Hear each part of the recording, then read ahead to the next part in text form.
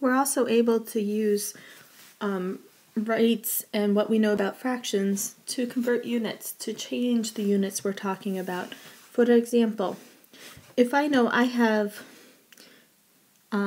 18 cups of flour, and I want to know, well, let's do 18 cups of milk, and I want to know how many gallons is that? Or if I'm making a recipe and the recipe ends up calling for 18 cups of milk because I'm duplicating it, and I want to know, okay, how many gallons is that because I need to know how many gallons of milk I need to buy. I can use a process that uses what are called conversion factors. So for example, I know that in 1 gallon there's going to be 4 quarts.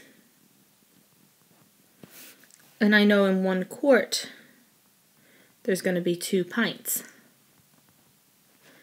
And in 1 pint there are 2 cups. So this will show the path that I'm going to use to figure out how many gallons of milk I'll need for this recipe. So if I'm given cups, I want to move up this ladder of sorts till I get the gallons. Okay.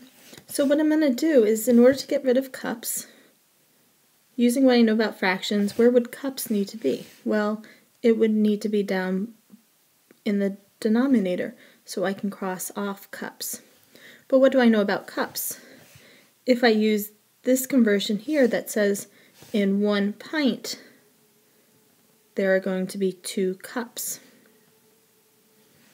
Okay, so basically what I have here is what I have in the numerator should equal what I have in the denominator. This is basically one ratio, in the sense that 1 pint is the same thing as 2 cups. They are equivalent. So what I'm doing is basically multiplying by a value of 1, because the numerator is equivalent to the denominator, so this will be multiplying by a factor of 1, which means I've not actually changed how many cups of milk I'm talking about.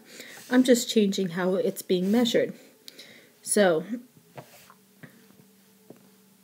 in multiplying this, I have 18 cups, or 18 times 1, which is 18, and then I need to divide by the 2. So basically I'm going to be left with 9 pints of milk. Okay.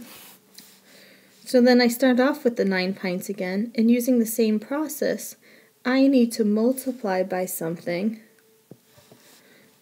a conversion factor, in which I put pints on the bottom, so the pints can cancel out. Well, if I go back to my conversion factors, I'm going to choose to use the value that 1 quart equals 2 pints.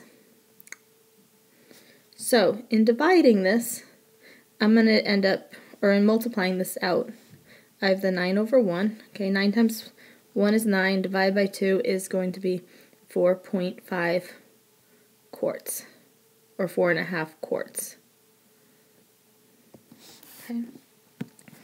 And then to go a step further then, if I start off with the 4.5 quarts,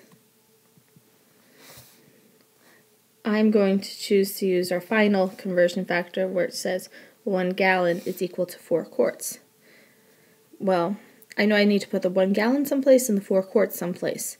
I'm going to choose to put the quarts on the bottom so the units for the quarts can cancel out. So I have 4.5 quarts times, it'll be 1 gallon over the 4 quarts, because 1 gallon is equal to 4 quarts. So in dividing this, I'm going to get basically 1.25 gallons of milk are going to be needed to give me 18 cups.